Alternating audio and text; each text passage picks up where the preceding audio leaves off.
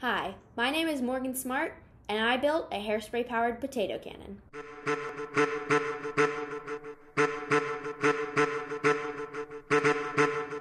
First, I attached all the pieces together with PVC pipe cement. Later, I added the BBQ igniter. There was a bit more piecing together to do in this process. It took a total of 48 hours for the pipe cement to dry. This is the BBQ igniter. When you click it when there's no hairspray in it, it has no reaction. First, I unscrewed the cap. Second, I proceeded to add hairspray into the base of the potato cannon with the potato lodged in the front of the cannon. I then screwed the cap quickly on and shot the potato. 2, 1.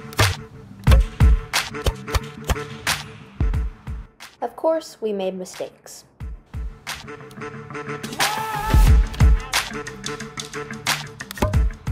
That was one of our first trials. As you can see, it didn't go too great. The potatoes weren't going too far, so we had to rack up how many seconds of hairspray we were spraying into the cannon. This is the cannon's best shot. It went a total of 70.5 feet, with only 7 seconds of hairspray sprayed into the chamber.